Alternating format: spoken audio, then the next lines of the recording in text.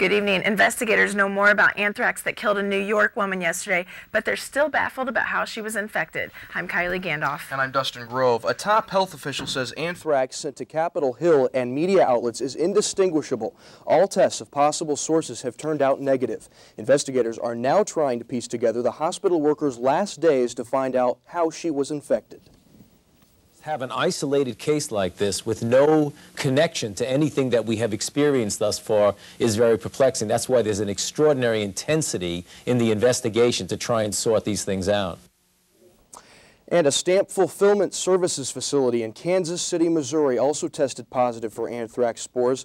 Investigators found that bacteria after conducting preliminary tests on garbage bags originally from the Brentwood Postal Facility. Officials say the spores don't threaten the public or the facility's employees, but they are starting to prescribe antibiotics just as a precaution. Individuals at this time that have been reported. These are environmental samples that say that anthrax has been present in that facility. The center is housed in a complex of caves in northeast Kansas City. Employees at a maintenance center in Indianapolis are taking antibiotics tonight, but only as a precaution. Anthrax spores were found on a postal machine at the Critical Parts Center on the city's west side. The center does not process mail, but postal machines are cleaned and repaired at the site. Governor O'Bannon said yesterday that the equipment is believed to have been sent from the Brentwood Mail Processing Center in Washington, D.C. area. 2 Brentwood employees recently died after inhaling anthrax there. And officials found small traces of anthrax today at a post office in Lake Worth, Florida. They shut down the facility while experts moved in to clean the building. Authorities now suspect more than one piece of mail in the area infected the first known anthrax target. That was in Boca Raton. And a Delaware County man here in Muncie is in jail tonight because he told an anthrax joke.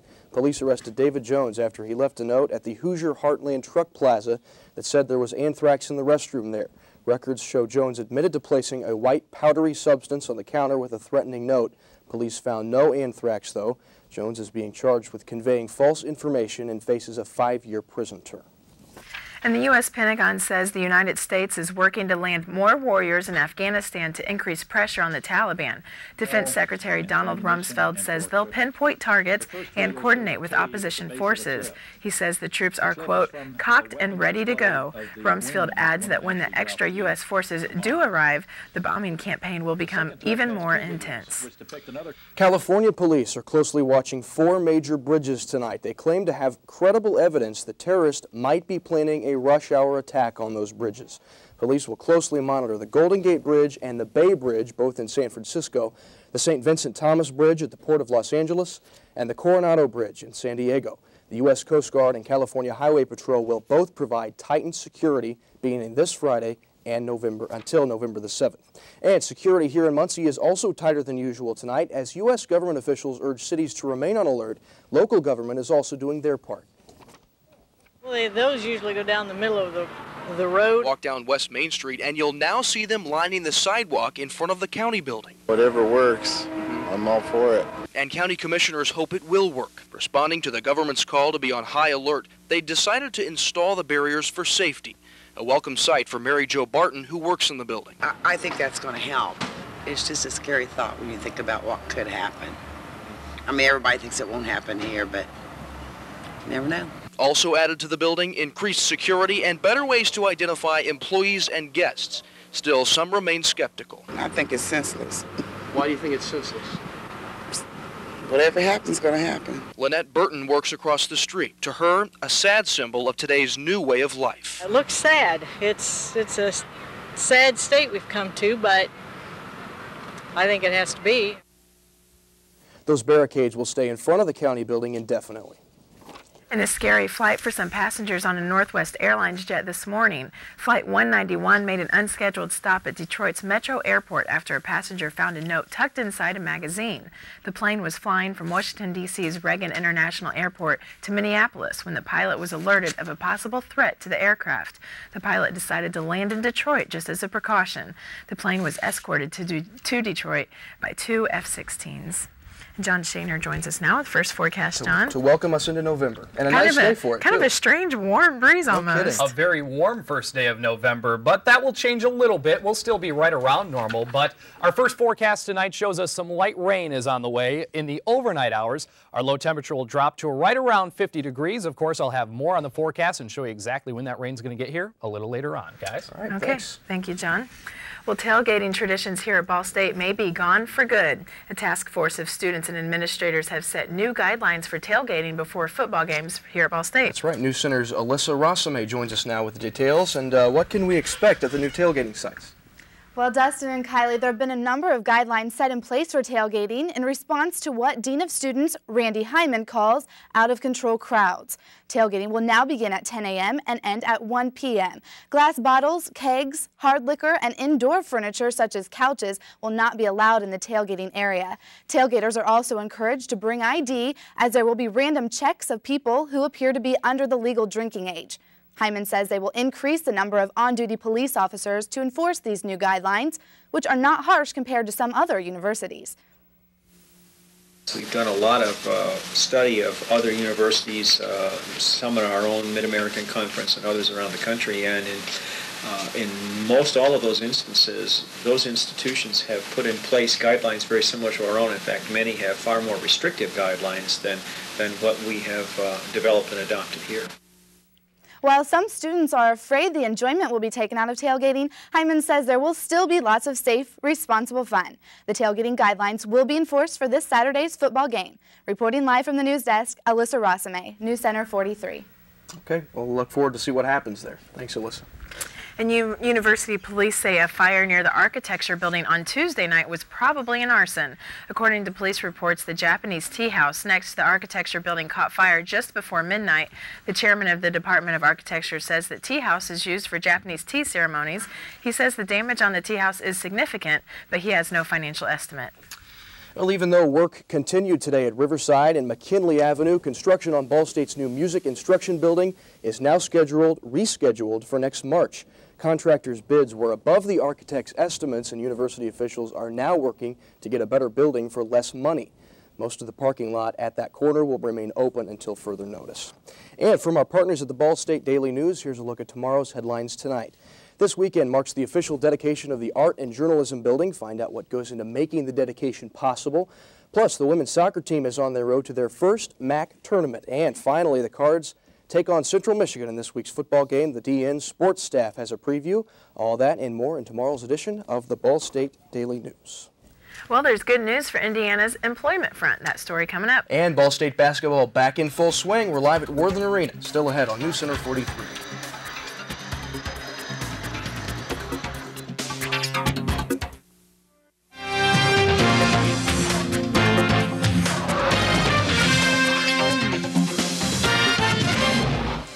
Indiana's employment picture looks better than expected following September's terror attacks. Unemployment dropped 0.1% from August to September, but state officials are warning not to celebrate too soon. Indiana Workforce Development says post-attack layoffs might not be seen on paper for at least a few months. Well, if you don't like the governor's new tax plan, you'll have a chance to voice your opinion. Hoosiers can tell state officials what they think of the new plan at 6 hearings around the state. If the plan is approved, it will raise sales and individual income taxes to help reduce some local property taxes. The state would pay the difference in property taxes. The final hearing will be right here in Muncie, December 17th. And John Shaner joins us now with weather, and it was just kind of a funny November day. Sure not was. Quite what you'd expect. I'm not complaining, though. No. Yeah, funny if you mean excellent. Nice and warm. Nice dry conditions, too. A look at the radar, though, shows a few showers poised to move into Indiana. I'll tell you when they'll get here, and look at your weekend forecast coming up next on NewsCenter at 9:30.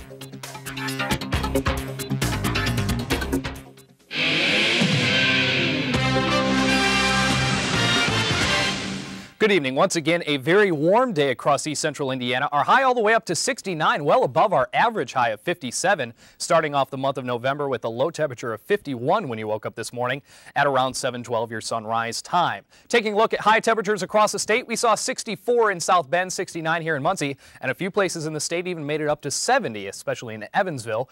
Currently in downtown Muncie, we've got cloudy skies, temperature right at 64 degrees, humidity is on the rise at 53%, and southwest winds helping to bring in that very warm air. National satellite view shows the swath of clouds associated with this cold front that's poised to move into Indiana. Right now, the heart of the showers are across western Illinois. Those will move into our area later tonight. The big focus in the weather story right now, though, is some tropical development. Tropical storm Michelle in the Caribbean. As we see, it's right here between the Yucatan Peninsula and Cuba. It's moving to the north-northwest, but very slowly, and it's over some nice warm water. So it'll have plenty of time to intensify, and it's expected to make its way up here and then cut across here along the Florida Keys and possibly nip the lower end of Florida, the peninsula there, as we go into the beginning of next week, Sunday and into Monday. So something to watch out for. No tropical development here in Indiana, just a few light scattered showers across northern and western Illinois right now. Those showers will pick up in intensity, we believe, across the rest of the evening and then move into Indiana. We'll probably won't see the heart of the showers until late tonight and possibly into early tomorrow morning. So when you wake up tomorrow, a few isolated showers as well. There you see the cold front as we move into tonight. That's going to push into Indiana. Back behind it, very nice high pressure, keeping us very nice and very dry for the remainder of the weekend. Low temperatures tonight. We see low temperatures will bottom out in the low to mid 50s. So things should be pretty good sleeping weather if you're going to be indoors tonight or outdoors. Tonight, light rain, though, plaguing us just a little bit. Not much, just on the scattered side. Low down to 51 degrees and winds out of the southwest. Tomorrow morning, when you wake up for work or that 8 a.m. class, we'll see isolated showers, just the last remainders of that system as that cold front works its way through. Temperature of 57 degrees. Tomorrow's weather map shows us that cold front and the associated low pressure system moving off to the east. Back behind it, high pressure keeps us very calm, keeps us very dry for the weekend and into next week. Doesn't cool us off too much, though, which is a nice thing. Take a look at high temperatures tomorrow. We should be in the mid-60s. Weather Center forecast then, sun and clouds, a mixture of those, clearing as we go into tomorrow night and a high of 64. Winds after the cold front passes will be shifting to the northwest, bringing that slightly cooler air. Things are very nice, right around normal, though, for the weekend. Saturday and Sunday, partly to mostly sunny and temperatures right in the 60s, and then we drop down to the upper 50s right about normal for Monday. So very dry, very seasonable. Perfect football weather for the game tomorrow, or Saturday against Central Michigan. So you said 60s normal for this time of year? 57 is the normal high for today. Okay, so upper 50s will get back to normal. Okay. Thanks, John. Doesn't exactly seem like basketball weather yet. Not quite. Even though we are coming up on it. Indiana's favorite pastime is back again, and plenty of fans are ready for this year's season. It's exciting, I suppose, being Indiana and all. Basketball's live. Yeah, I'm not much of a football fan. Basketball's my thing. Justin Herbert here now with a look at sports, and looking forward to basketball too, I'm sure. Yes, I am, and tonight the women started all off at Worthen Arena. Will be live when we come back, so stick around. Sports, who's next?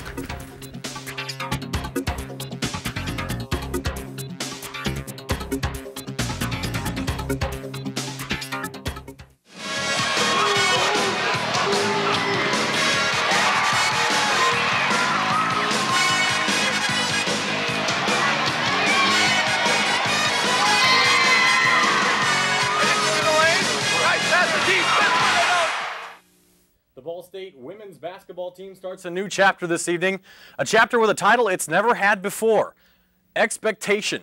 Last year, the Cardinals had their best record ever at 19-9 and returned all 5 starters. Under new head coach Tracy Roller, the Cards look to make a serious run at the MAC championship.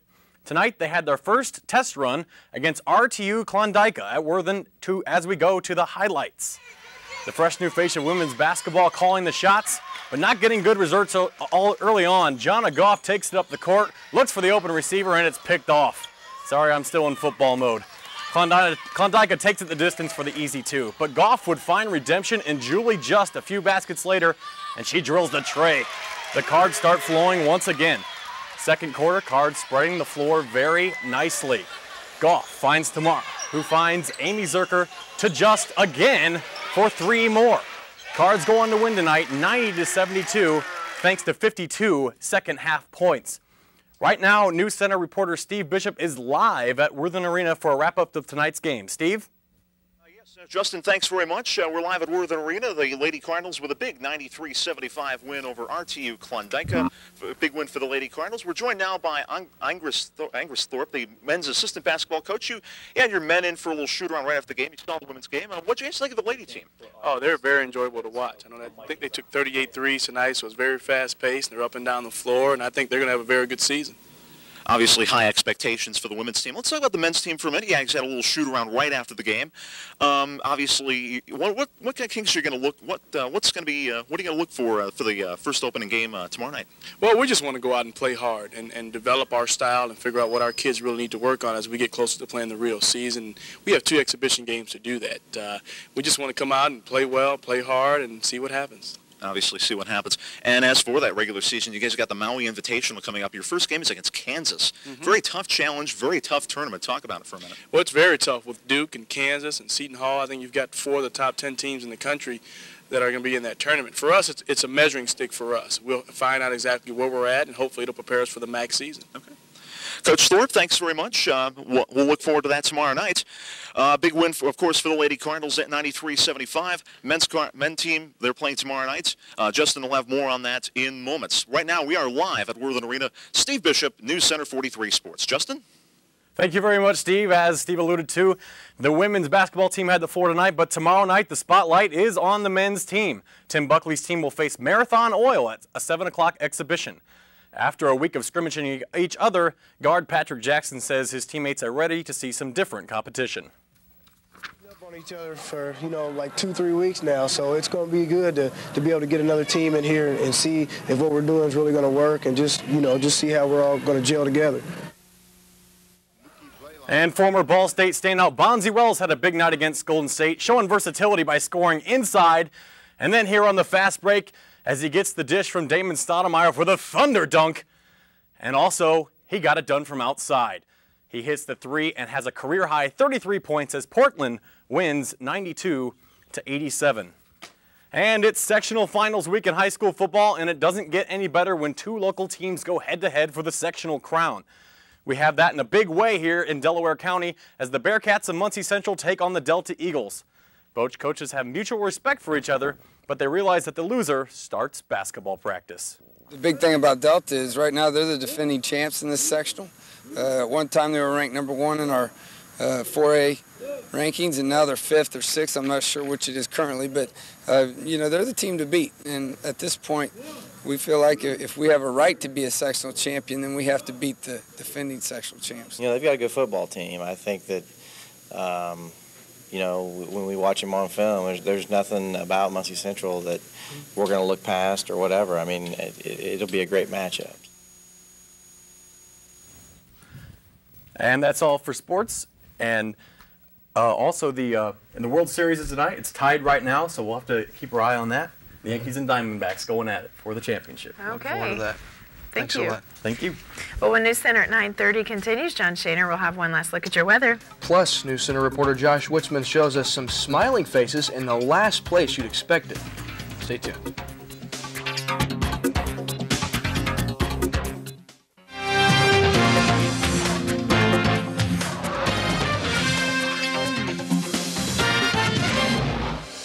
Quick recap of your weather forecast tomorrow morning. Isolated showers wrapping up, temperature of 57. Tomorrow, sun and clouds and a high of 64. And your weekend is looking glorious. Temperatures in the 60s and nice sunshine.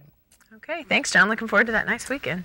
Finally tonight, imagine a place where your whole day revolves around making people laugh. A place like that exists at Baum Memorial Hospital right here in Muncie. NewsCenter reporter Josh Witzman joins us live at the news desk with more on this story. Josh, seeing smiles at a hospital is a little unusual, isn't it? Well, Kylie, it used to be rare to hear laughter ringing out from the halls of Baum Memorial until the hospital started a new program, the Library of Life, Love, and Laughter. It began in 1989 and strives to bring humor and encouragement to those who are sick. Take a look at the library and you'll be amazed at its accomplishments. Take a look at the folks who run it and you'll be amazed at their dedication. Inside this hospital, hidden among medical journals, you'll find one unique place. The Library of Life, Love, and Laughter. Its only goal, to make you smile. Most people, when they're in the hospital, are under a lot of stress. When they use the library services, they can at least forget about their stress for a while. The library offers books, videos, VCRs, and anything else that can brighten up your day. Yeah, I think anything that can take your mind away from, what your problem might be for just a little bit is going to help be a benefit to your recovery. It's inside this hospital where Kathy spends 5 days a week working to make people laugh. After all, she believes in the healing power that laughter offers. But Kathy also benefits from those smiles. When I walk into a patient's room, if I'm feeling down and I'm doing something to cheer them up, it cheers me up too. It's a great job. Watching this woman in action, you have to ask yourself, what keeps her going and where does she get her drive? I don't see it as drive as much as being pulled along. This job is great. I mean, you walk in and say, who can I cheer up today? And what a job. I mean, this is just a great thing to be able to do. So with that said, Kathy is on yet another mission to create a smile.